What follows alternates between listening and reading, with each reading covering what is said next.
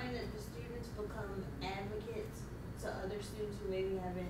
They do. They develop their own families. One of the things we do the first day of class when they come on Tuesdays or Thursdays, it is look for someone in the class who you think you have a connection with. After they introduce themselves, and they take 5 phone numbers, okay? And throughout the semester, either they'll call each other up, they'll text each other, or they'll email each other. Oh, I missed class. What did the teacher say? What did Dr. Cruz say? Can you give me, there's some of them texting if they're absent, texting the classmate, can you get the handout she's distributing today? And it's great. And then you see them outside the classroom in the tutoring center and the reading and writing center, helping each other with assignments. So they become a family.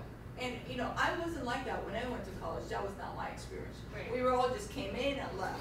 But yeah, yeah. So my classroom was very different to what I went through. And I noticed that it's working for them. Yeah, no, it totally works. Yeah, I know. I went into one of the orientations. They're like, "Oh wow, the vice president's here. So if I need help, I can get it." And I said, "Wait, okay, listen. You can, and I'm here to help you. But I'll tell you that first thing we're going to look at is your transcripts. So that's how you can help yourself. And then you have a problem. I'll tell you, everybody's going to listen to you. Right. But if you don't, you know, that's your responsibility." This is great. It's really, really good because I think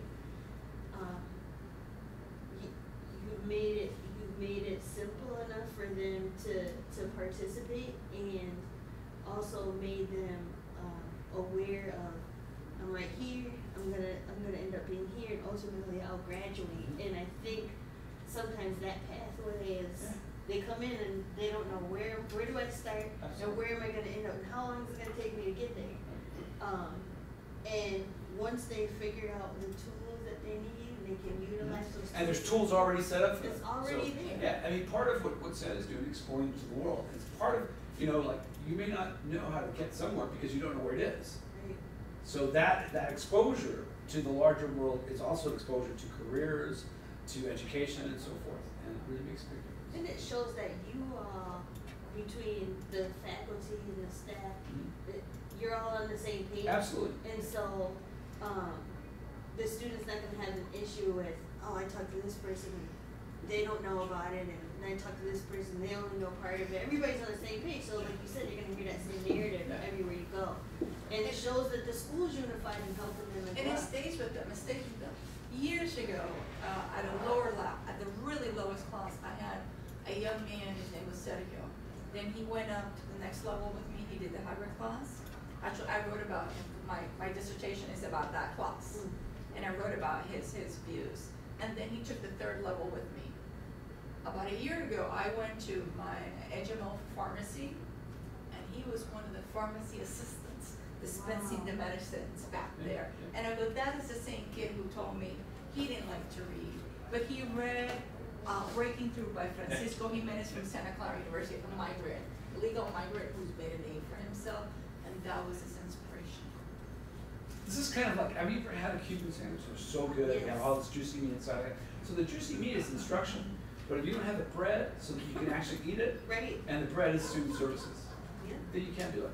You can't actually taste how good that is. Yeah. And the collaboration is huge. It's huge. And like I said, that keeps everybody on the same page and lets the students know that everywhere I go, everybody wants me to be successful. So that's.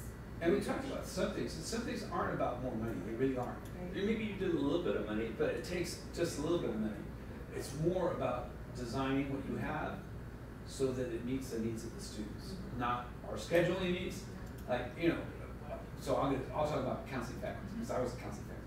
No one wants to work on Fridays. Well, you know what? It's too bad. So the job is Monday through Friday, Right. and in next year we're going to go to 11th-month contract. So you have 1 month during the summer that you have to work because our students enroll during the summer. So it's you know, we can all say no, we don't want to do this. It's about students. So again, thank you for your time. Thank you for coming. I have some of the business cards here. Yes. So thank you. Let us know if you want to come to your college and present. Oh yeah, definitely. Or we can have a Scott conference here.